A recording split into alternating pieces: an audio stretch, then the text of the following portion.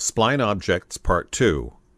In this lesson, we will discuss the rest of the spline objects: donut, n-gon, star, helix, and text. Let's see them all one by one. Let's start with donut. Donut is a combination of two concentric circles. Click Donut from the Spline Objects list. Now click and drag on Top Viewport.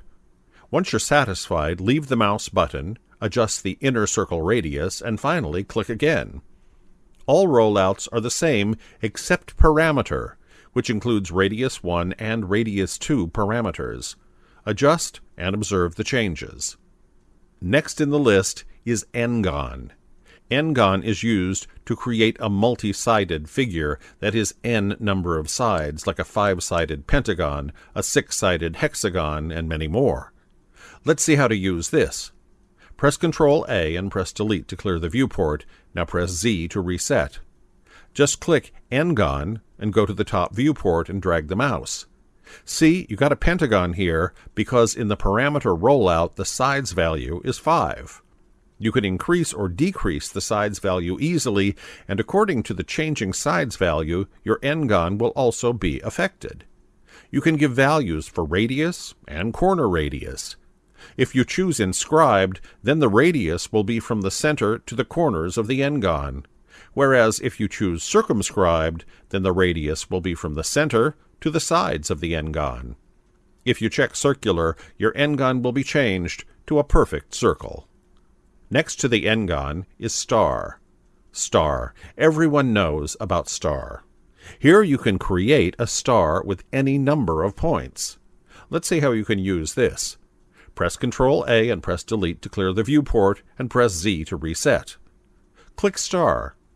Drag on the top viewport, which will give the first radius of star. Leave the mouse and adjust the second radius. Let's check the parameter rollout. Radius 1 and radius 2 will specify inner and outer radius respectively. Points will specify star points, which range from 3 to 100.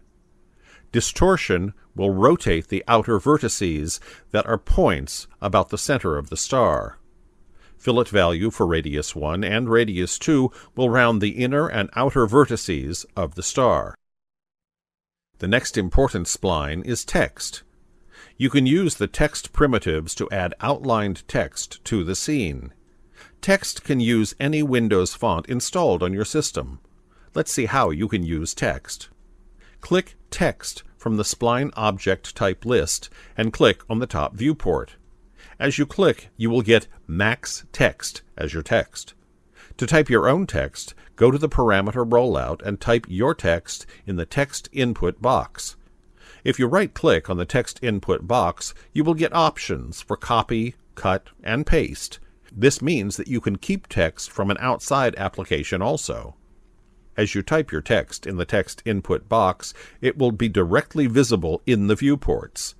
You can choose your required font from the font drop-down list. Just click this down button and a huge list of all system fonts will appear. You can make the text italics and underlined by using these two buttons. Next to that, one more set of buttons for alignment.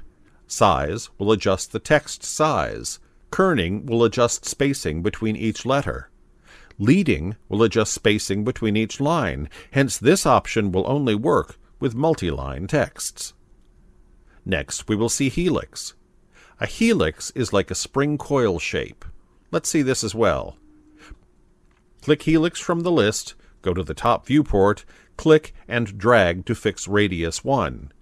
Leave the mouse button and move the mouse up or down to adjust the helix height, and then click. Now as you move your mouse, radius 2 will move with the mouse. Adjust and click again. In parameter rollout, radius 1 and radius 2 values can be adjusted.